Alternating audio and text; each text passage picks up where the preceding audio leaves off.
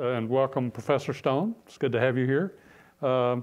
Professor Stone, Geoffrey R. Stone, is one of the country's leading authorities on the First Amendment. He's a scholar, he's an accomplished educator and administrator, and a prolific writer. He was the Dean of the University of Chicago Law School and now serves as the Edward H. Levi Distinguished Service Professor of Law at the University of Chicago. He was the provost at the University of Chicago for 8 years. He writes regularly for the Huffington Post and writes op-ed columns for major daily newspapers. He's written several books about the government's effort to limit freedoms during periods of crisis and wartime. He won the Robert F. Kennedy Award in 2004 for his book, Perilous Times, Free Speech in Wartime from the Sedition Act of 1798 to War on Terrorism. Professor Stone will be speaking at the law school today at 12:45 on same-sex marriages, and it's free, and I encourage you all to attend. It's an honor to have you here, Professor Stone. Thank you. I'm delighted to be here. And you were telling me this is your first visit to the Ole Miss campus. Yes, it is. Well, we're glad you're here, and I hope you get a good insight into Ole Miss. Very much so. There's so many things going on with the First Amendment. All you have to do is pick up the newspaper and see challenges to the First Amendment every day. You study this, and I thought with all the things going on, we ought to start right here with college campuses. Mm-hmm. I know you've looked at this, you've seen it from several different perspectives, but what is it? Why do you suppose there are these threats today to the First Amendment on college campuses where students seem to feel they should be free of any uncomfortable speech, and administrators are rallying to put in speech codes, all of which fly in the face of the First Amendment? Help us understand the problem. So, as you describe it, it's accurate. The problem is something that has arisen in the last 3 or 4 or 5 years, largely unprecedented in the sense that the desire for censorship is driven by students. That's the part of it that's unprecedented. Colleges and universities have always had to struggle to maintain and to preserve academic freedom. And this was true from the very beginning of colleges and universities in the United States, which were then very much controlled by religious leaders and who determined what views could and could not be expressed, and anything that was said that was incompatible with the views of the moral leaders of an institution was prohibited. And then later, for example, in World War I, there were extraordinary efforts to excise from university campuses any speech that was critical of the war or the draft. During the McCarthy era, it was impossible to have any expression that was deemed sympathetic to communism or the ideas underlying communism. And now what we're seeing is this political correctness, which is, again, similar to these other movements in the sense that there's a powerful demand to censor views that are seen as wrong or inappropriate. But the key difference is this is being driven by students. It's always been the case that students were the champions of free speech. They were the ones who basically argued, along with faculty members in most instances, that they should be allowed to hear the ideas, speak the ideas that they thought were interesting and worth hearing, regardless of whether they offended or upset other people. So the question is, what's caused this dynamic, right? And the most common explanation, and the one I think carries a lot of weight, frankly, is that we're dealing now with a generation that was raised differently from most of their predecessors. We're dealing now with a generation of young students who, to use the cliche, were often raised by helicopter parents, by people who basically protected them, rewarded them, valued them, and esteemed them in ways that essentially shielded them from criticism, from frustration, from challenge, from defeat. And they're now confronting an environment that's more demanding and more challenging and more upsetting than what they used to. And in some sense, one theory is that they simply don't have the personal reserve to deal with that kind of discomfort and disagreeable ideas that their predecessors had. And they're therefore much more upset by this than they should be. And to the extent that's the issue, it does seem to me that one of the core functions of university is to prepare our students to be effective citizens in the real world. And that to the extent what we're experiencing now is a generation of students who are thin-skinned about being upset, that it's our job to get them over that and to prepare them, in fact, for a real world that will not protect them from these types of ideas and expression, and to give them the strength to argue back, to defend their positions, to hear things they don't like, and to be, in that way, effective citizens. There's another element to it, though, that's worth mentioning, and that's that it may also be true that part of this is exacerbated by the fact that it's possible students in the past, particularly students who are members of minority groups or other groups that have been seen as vulnerable and less than fully welcome on college campuses, in the past, that they may have experienced the same sense of alienation and abuse, but they were silenced. And they were silenced because they felt intimidated and they felt unwelcome and uncomfortable and marginalized. And that a different spin on this is that this generation of students actually has the courage to speak up and to say that they are feeling this set of emotions that their predecessors were afraid to talk about. And viewed in that sense, one can actually see this as a positive development, in the sense that if we've had students feeling this all along and we were oblivious to it, then that's not a good thing, because it denies us the ability to actually address that problem and to help those students overcome these feelings. So my guess is it's a combination of these two factors, but it does pose a serious challenge to universities to figure out how to address this issue and also how to do our best job possible of preparing our students to be, as I say, effective citizens in the future. Well, let's take that from the general to specific. And you wrote recently about this, that students should have the right to wear, say, Halloween costumes that might offend some people.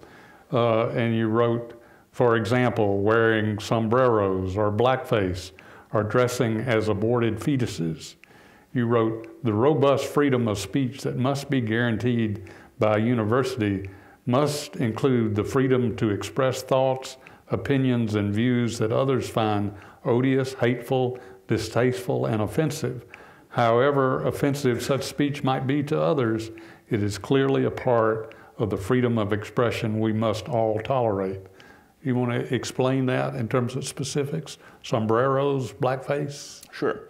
So one of the fundamental precepts of freedom of speech, which it took us a long time to figure out, frankly, is that if you open the door to censorship because you think you know what ideas are good or right or appropriate, then you open the door to others to make the same claim. And you may think, well, they're wrong. I was right, you're wrong. The views I think should be censored should be censored. The views you want to censor shouldn't be censored. But one of the things we've learned is that doesn't work.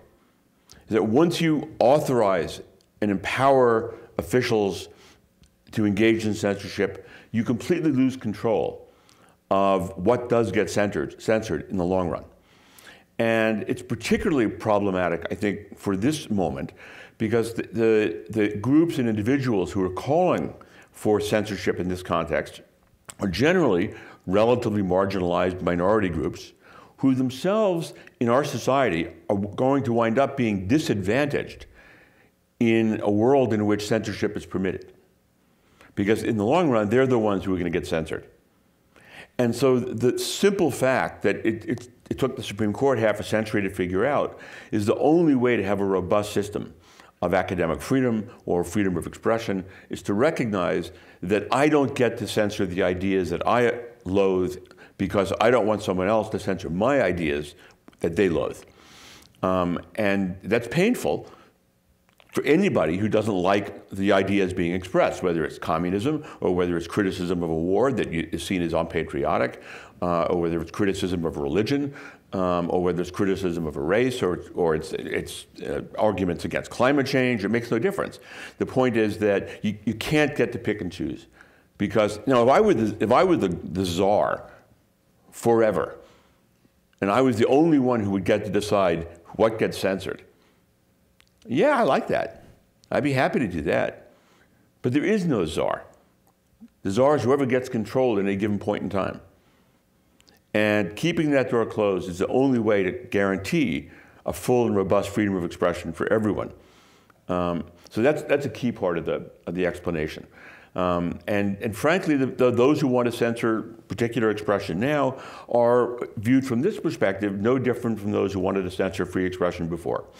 And those who wanted to stifle advocacy of communism, and those who wanted to stifle advocacy of criticism of the war, it's basically the same thing. They think that speech is wrong-headed, it's dangerous, it's harmful, it endangers the nation. You can't have one without the other. The other point I want to make is that one thing one could say is, okay, you can advocate ideas, but you can't advocate ideas in certain ways. So the sombrero or the blackface or the aborted fetus or whatever, you can criticize abortion, but you can't have aborted fetuses, right? You can advocate views that are anti-Semitic, but you can't have swastikas. But again, one of the things the Supreme Court has well recognized is that a core part of freedom of expression is to basically offend. That one of the ways that one can be effective in expression is to get people's attention, to get them to listen to you. And one of the effective ways of doing that is to do speech that is offensive. And therefore, although there is a difference between restricting ideas and restricting means of expressing those ideas, we have to be careful not to be casual about ruling out the means of expression as well as the ideas. And then let me say that tolerating speech you don't like doesn't mean you like it, doesn't mean you respect it. Saying the Nazis can march in Skokie doesn't mean you like Nazi ideas. Saying that people can be racist or anti-Semitic or anti-Muslim or anti-abortion or anti-gays doesn't mean you happen to agree with any of those ideas. It means that the response is to say why they're wrong and to engage in that discourse and to explain why those ideas are hateful and why they should be rejected and turn it into a debate in which hopefully you win and that people listen to the ideas, decide you're right, and move on. But it's not to silence the ideas in the first place. You might well understand that here at Ole Miss, the administration and faculty and most of the students are very sensitive to the racist past that has existed here at this university and within the state. And so anything that tinges toward even the appearance of racism is met very quickly, and probably most of us would say appropriately, with some show of disdain or maybe what you might even call force. And to codify that, and I'd like to examine this in light of the First Amendment, your views on the First Amendment. Ole Miss has adopted a creed that all students subscribe to when they come to the university as an effort to provide an umbrella of how do you navigate this area of freedom and what could be seen as racism or other signs of odious activity. So I'm going to read the Ole Miss Creed. It's not that long, and I'd like you to react to it in light of your First Amendment values. The University of Mississippi is a community of learning dedicated to nurturing excellence in intellectual inquiry and personal character in an open and diverse environment. As a voluntary member of this community, I believe in respect for the dignity of each person. I believe in fairness and civility. I believe in personal and professional integrity. I believe in academic honesty. I believe in academic freedom. I believe in good stewardship of our resources. I pledge to uphold these values and encourage others to follow my example. This creed has been used to discipline or to react against things that might appear to be racist. Your view about that? Well, I would not require my students or faculty to accept a creed like that. I don't think a university should insist that its members believe anything. They should be perfectly free to reject every one of those things and to argue why they're wrong. And I have to say, the idea that to be a member of this community, and I didn't know about the creed before, but to be a member of this or any academic community, that you're required to pledge agreement with a set of values and beliefs that are kind of ideological, frankly, I find that problematic. I have no problem with the university encouraging people to have those values and educating people to have the values that the university thinks are appropriate. But to require it as a condition, in effect, of being a member of the community seems to me incompatible with academic freedom. I think it's an indication of our defensiveness about our racist past. No, I think, you know, one of the things a university like Mississippi can do, if it wants to address that, is to have memorials that acknowledge and condemn its racist past, that basically show this is who this state was, and this is not who we are today, and we are embarrassed and reject the policies and values and institutions that once existed here. And I think that that's an important way of telling the community that we aren't that anymore. Not silencing people who want to make arguments today. I don't think that's an appropriate response. But I do think that for the university to take a position in the same way that it celebrates certain things, it can also say we don't celebrate this about what we've done in the past, either as a university or as a state. And I think that's a way of affecting the set of attitudes and values and the sense of belonging that people have without silencing anyone. So I would personally see that as a much more appropriate and powerful way of assuring people that we really are committed to these values. Mm-hmm. We're going to have a conversation here in a minute with some of the students here, so we may hear more from them about this subject. The big news, as you probably know, in Mississippi last week was passage of a law that Governor Phil Bryant said protected the religious freedom of Mississippi citizens. The law allows circuit clerks, faith-based organizations, and businesses to refuse service to gay people and others based on their religious convictions. Any chance that you think this bill will pass constitutional challenge in the Supreme Court? No.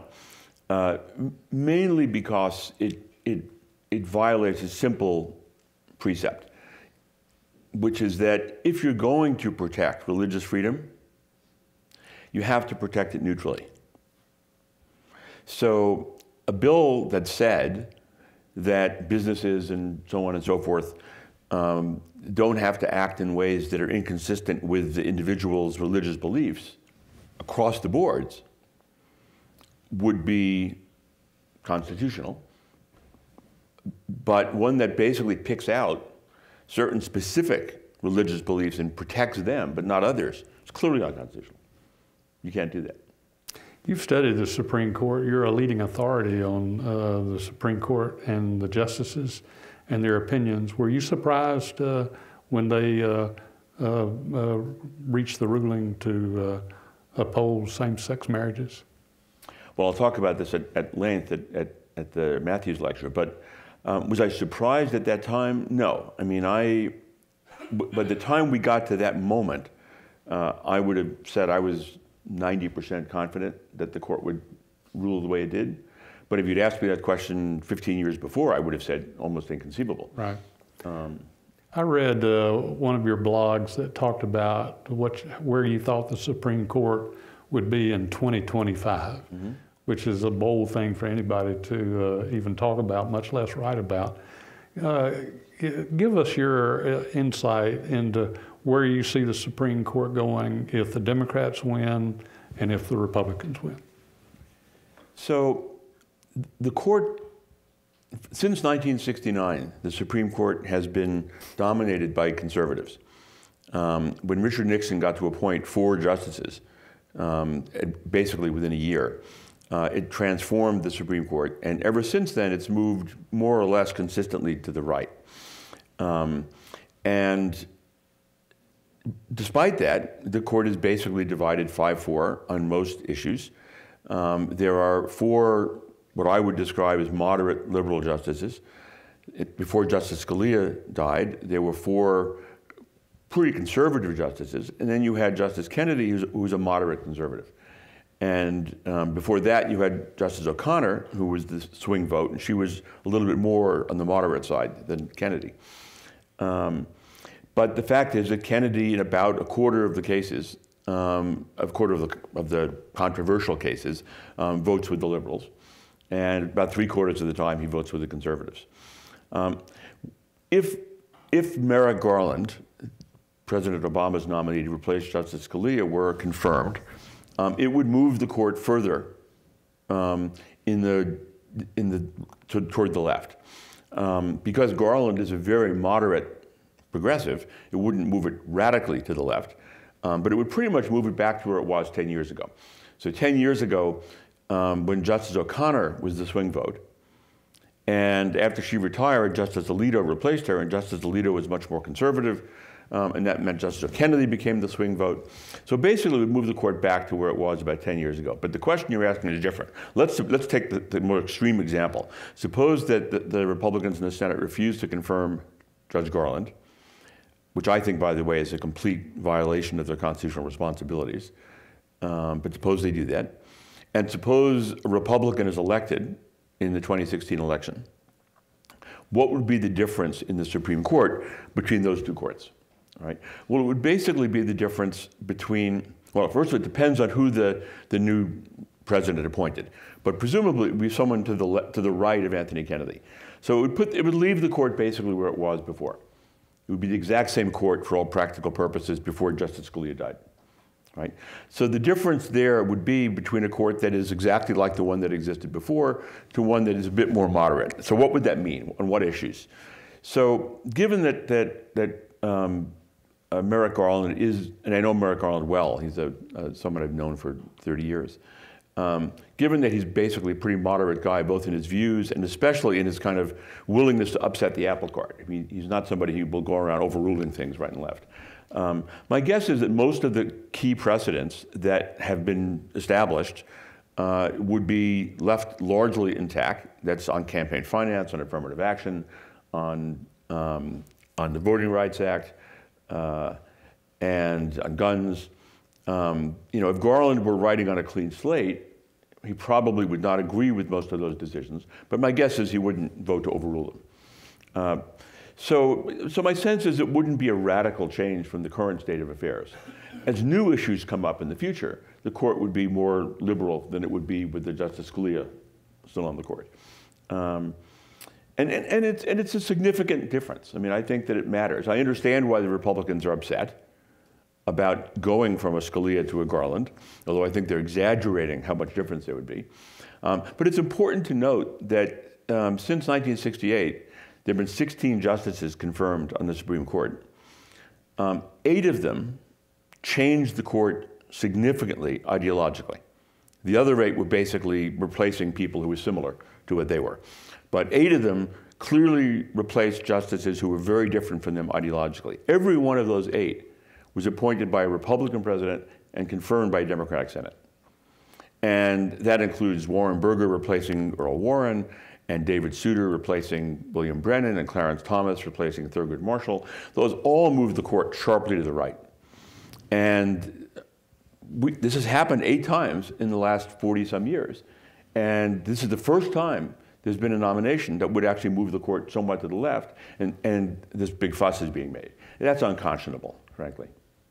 So given the moderation of Judge Garland, relatively speaking, if, say, the Democrats win in November, do you think the Republican Senate then would attempt to confirm Judge Garland?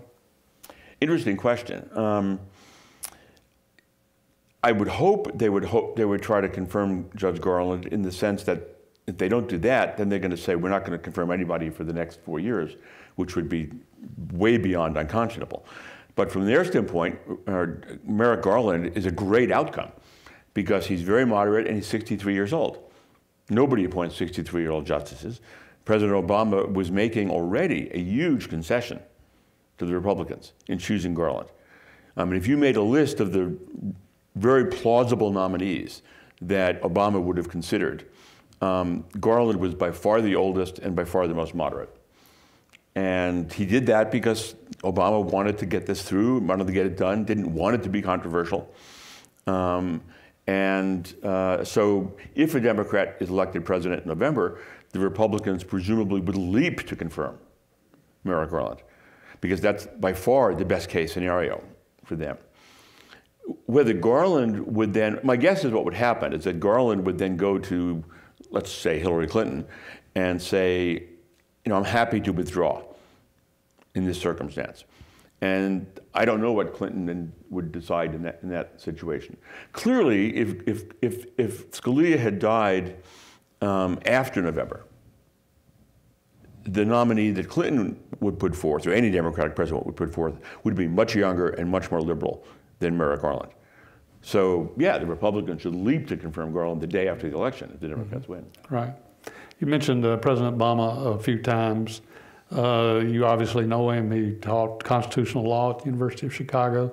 Describe your relationship with President Obama. So I actually brought Obama to the University of Chicago Law School back when I was dean of the law school and he was a student at Harvard Law School. So he came to Chicago as a law and government fellow immediately upon graduating from Harvard. And so I've known him for 25 years.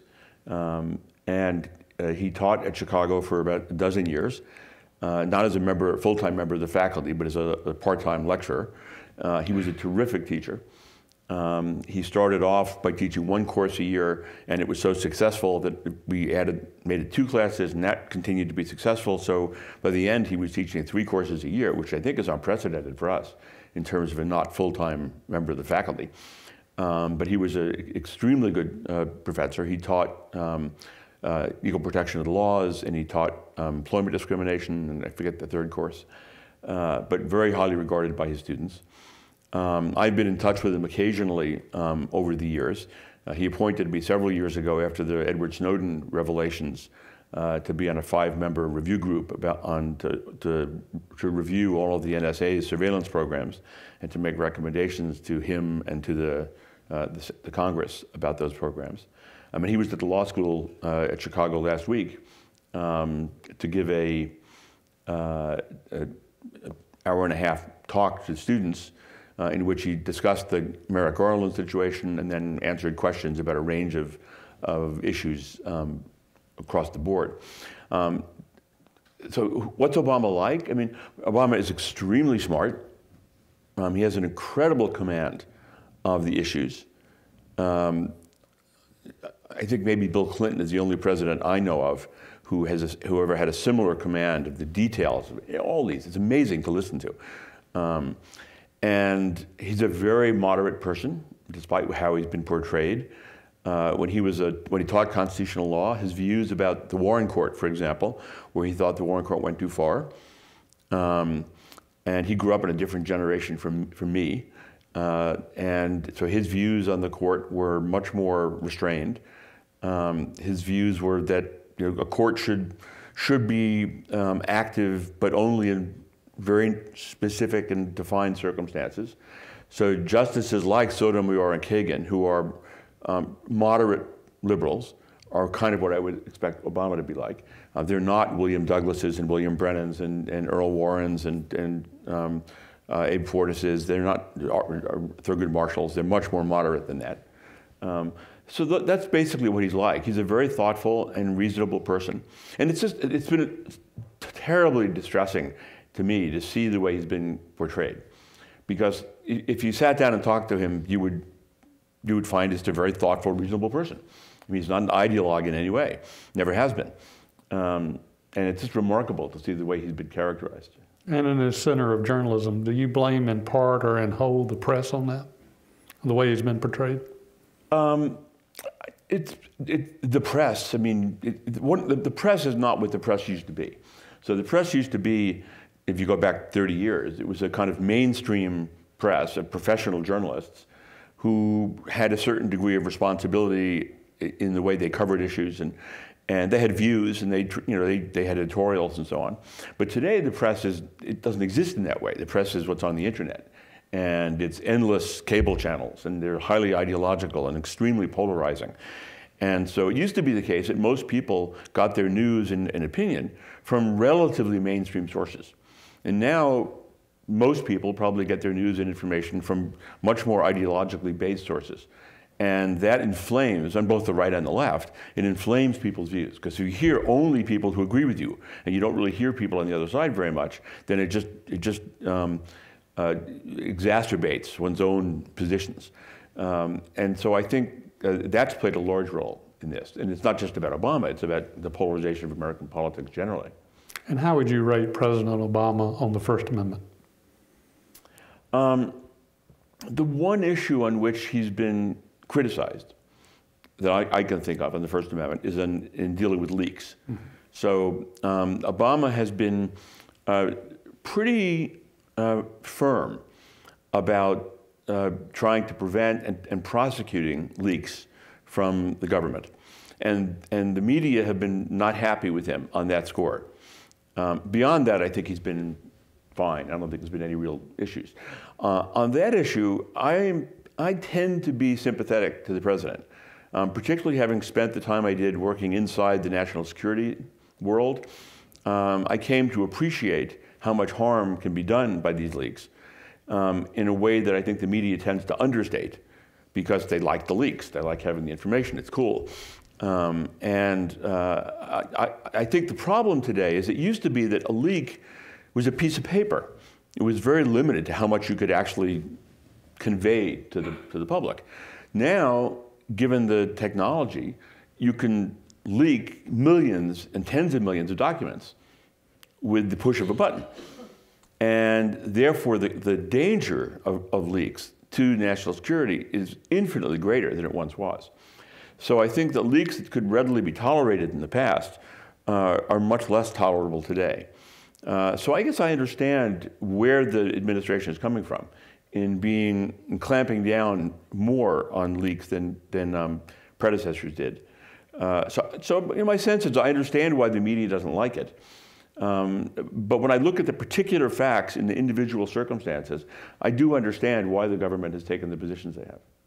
Let's talk about that report that you helped write after about the country's surveillance.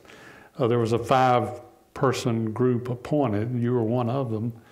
I read one commentator who said normally presidents look to name 5 yes men to give him what he wants. And either President Obama didn't name 5 yes men, or the yes men forgot to say yes.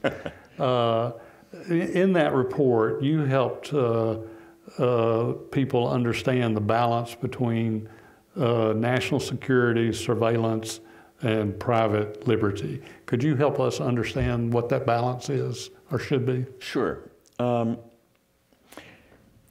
In the past, and even today in the criminal context, one of the primary ways we try to keep ourselves safe, whether against criminals or against international conflict, is by deterrence. This is as fundamental to the criminal law and to international relations, right? We try to deter people from robbery, from murder, from rape, from attacking us by saying, you do this to us, we're going to get you. You're going to go to jail, we're going to execute you, we're going to bomb you, whatever. And that's the single most important way in which we try to keep ourselves safe. In the current situation, of terrorism, there is virtually no role for deterrence. It's an extraordinary moment because the enemies are not a nation state. There's no one against whom to retaliate. If a group of terrorists attack the United States, as they did, for example, in 9/11, you can't bomb another nation. It's not like the Soviet Union or Nazi Germany or whatever.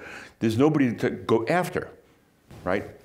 And so the problem is the single most important way we keep ourselves safe is largely unavailable in the context of dealing with the current situation, which makes it extremely important to be able to anticipate attacks in advance and to prevent them from happening rather than trying to deter them, because there's no deterrence possible.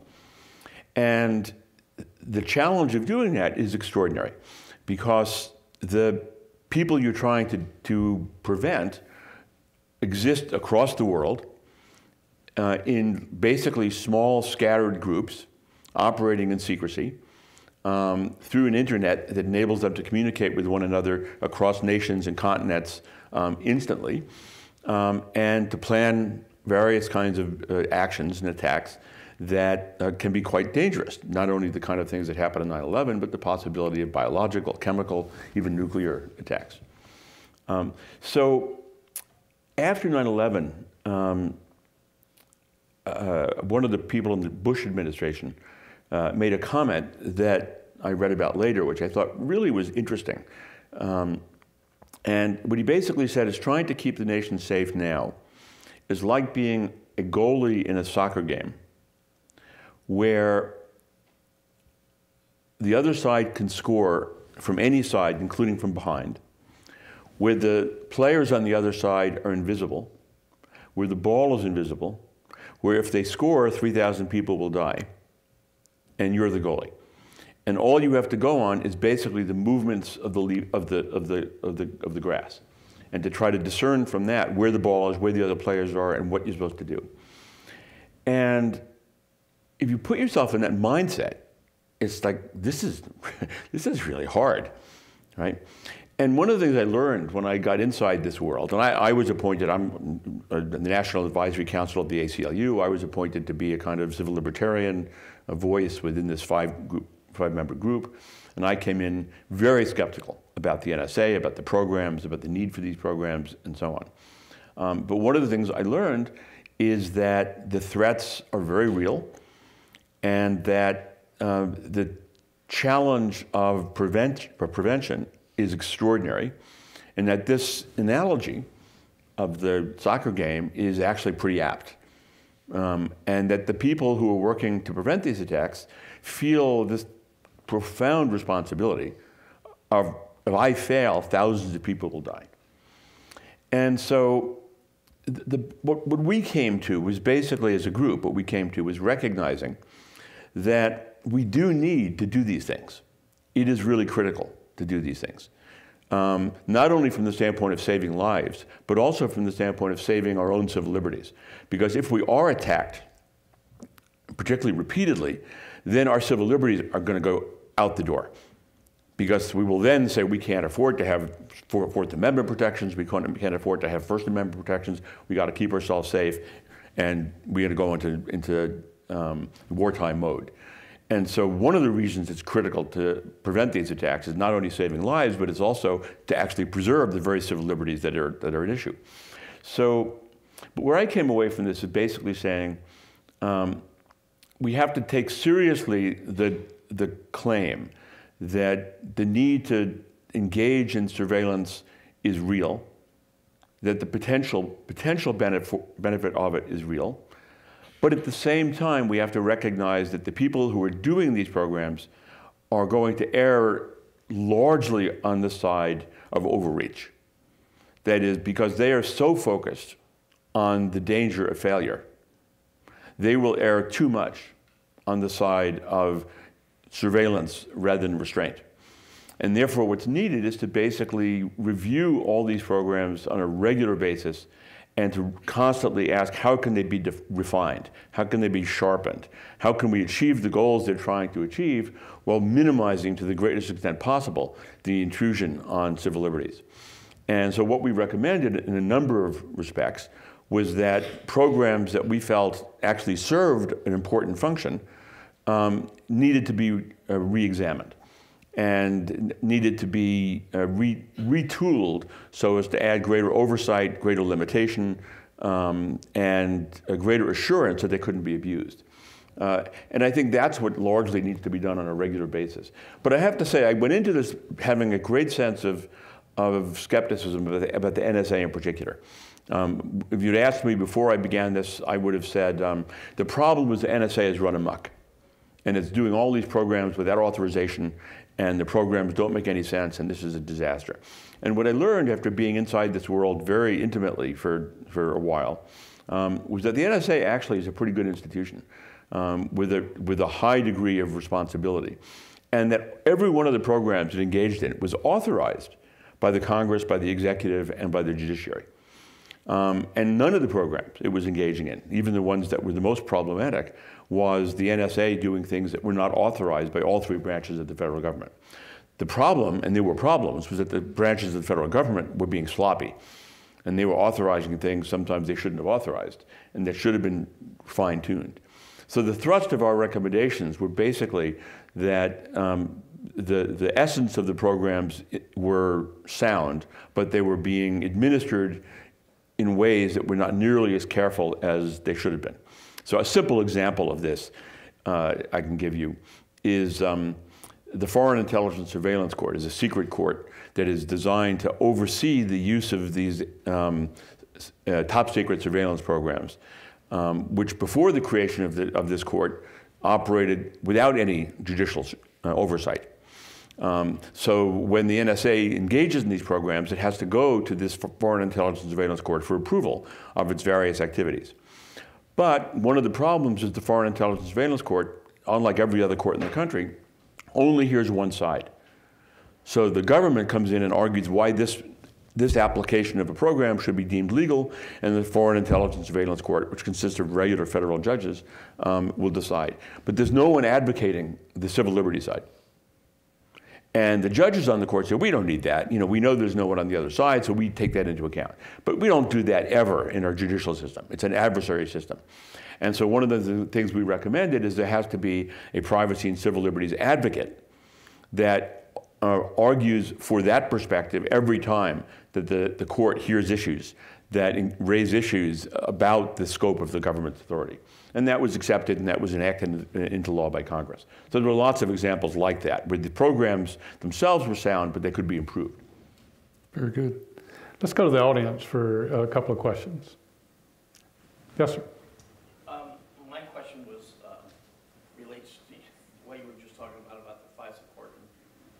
As a former member of the intelligence community, I'm very concerned about government surveillance of private American citizens and the effect that has of stifling the First Amendment. So my question is specific to law. What laws have to be renewed, if any, to establish how long the government can continue to collect information on private citizens' communications, and whether we should look at that as a permanent institution now, or whether that is, the laws that regulate that have to be renewed and reviewed from a civil liberties standpoint, like you were talking about. So all these laws that authorize these programs are time-bound. So they all have to be renewed on a regular basis. Most laws are enacted and they just stay until somebody changes them. All of the laws authorizing national security surveillance are typically 3 to 6 years and have to be renewed. So the Patriot Act, for example, just had to be renewed because it expired. And this is the way one of the good things, that this is why all these laws have been enacted. And that's smart, for exactly the reasons that you suggest.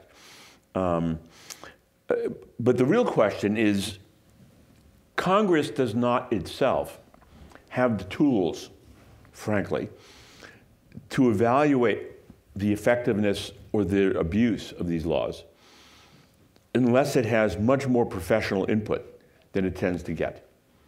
And one of the things I learned through this process is the members of our review group, there were 5 of us, and each of us brought a particular perspective and expertise. And 2 of the 5 members, for me, who were the most valuable, were people who had spent their careers inside the security community. And one of them, Michael Morrell, had been acting director of the CIA and deputy director of the CIA for 15 years, just left the organization. He knew inside and out how this world worked. And the other was Richard Clark, who'd been in a series of administrations as head of cybersecurity. And both of these guys understood who you can trust, who you can't trust, what questions to ask, how these programs actually operate. I knew nothing.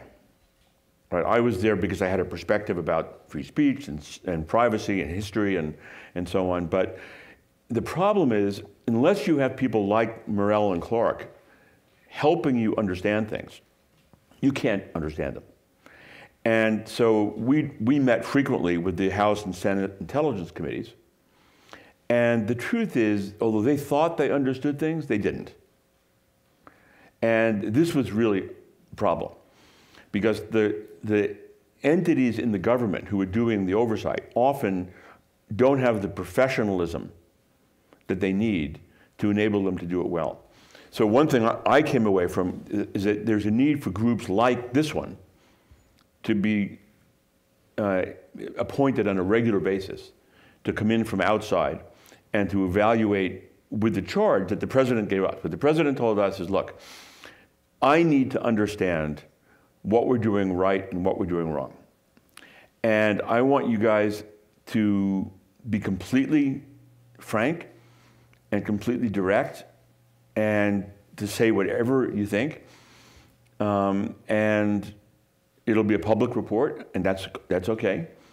And he wanted a complete and candid and open evaluation. And that's what's needed. And it needs to be done by people who are really professional at doing that. And that's not so much me as much as it is people like Morrell and Clark. So the Congress can't oversee this. They don't have that expertise. And that's a real problem. So I do think that one of the dangers here is that unless you bring in that level of expertise, nobody really understands what's going on. They think they do, but they don't. Have we reached that? We'll have to. Level of expertise, which gives you balance from, from a civil rights and First Amendment point of view. I don't know that as we go forward, this has been institutionalized.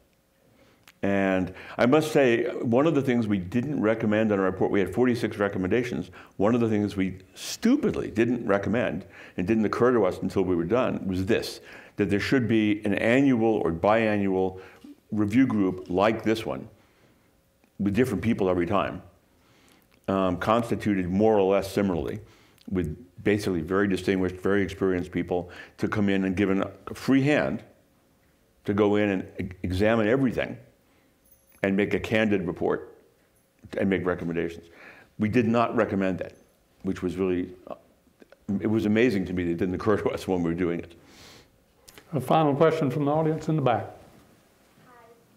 You talked a little bit about how President Obama was characterized in the press. So I was wondering what your thoughts were on how Donald Trump has been characterized in the press, yet still has a somewhat surprising and successful campaign trail. Well, I think Donald Trump has characterized himself as he is. I mean, the difference, I think, is if you watch Obama as a president, you may agree or disagree with his views, that's fine, but he's not this crazy, rabid, left-wing character as he's been portrayed in some parts of the press. He's just not. Trump is Trump.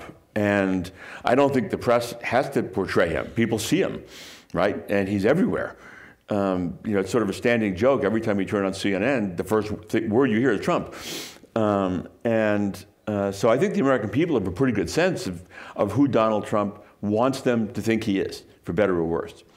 Whether that's actually who he is or not, I have no idea. I don't know Trump personally. But I suspect this is who he is. And I do find it shocking and totally mystifying that so many people despite how he portrays himself, find him attractive. I don't get it. I really don't get it. Yeah. Do you feel this is the first time that a candidate has been this successful without the backing of the media? Well, again, when you say without the backing of the media, I guess it's true that Trump doesn't have the backing of the media. Even the conservative media, for the most part, doesn't back Trump. He has the microphone of the media. Excuse me? He has the microphone of the media. Right. He's become the media. Right. The real failing, quote unquote, of the media here is that they have become so obsessed with Trump that he's on the air 10 times more than any other candidate. Right. And it's not. Why? Right? It's not because he's the best candidate or the wisest person. In theory, they should be trying to have a sense of balance about the exposure they give to the different candidates.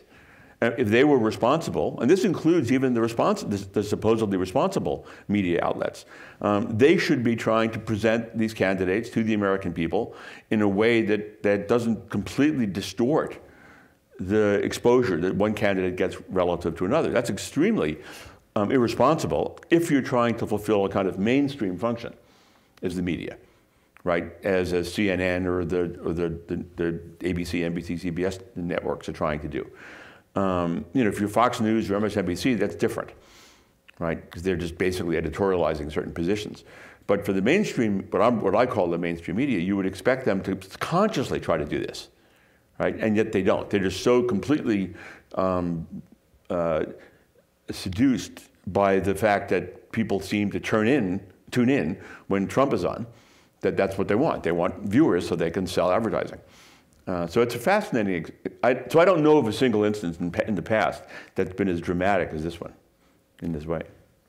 Are there any other questions somebody wants to get in before I close with a question? Let's close with another question on the presidential campaign. We've seen on television a lot of disruptive protests during Trump rallies, and the protesters being ceremoniously hauled out. We may see a lot more of that in the general election, the disruptive protest. Help us understand the First Amendment aspect about what is permitted and what is not permitted in protest at a political rally. So, acts that are disruptive of an event are not protected by the First Amendment, period. If somebody goes into a movie theater and starts talking loud, they can be removed. It's no different if it's a political rally, frankly. They have a right to be there if it's a public event, but they have no right to disrupt or obstruct the expressive actions of the people who are holding the event. That's not part of what the First Amendment protects.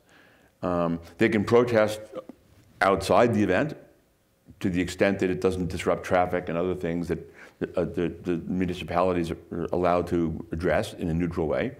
But there's no First Amendment right to obstruct or disrupt other people's speech. That's not protected by the First Amendment, period. Because it's a neutral rule. It applies no matter who's speaking. It doesn't mean you have a right to disrupt one person with another. It's a flat-out neutral rule. You can't do things that prevent others from speaking and from communicating. That's simple. And the First Amendment doesn't prohibit it. It's that the state is allowed to prohibit it if it wishes to do so. And the state should prohibit it, frankly.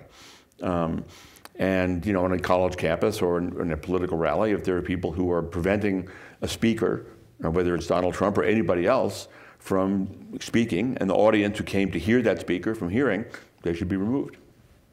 Professor Stone, thank you for joining us today. My We've pleasure. learned a lot. Thank you. Thank you.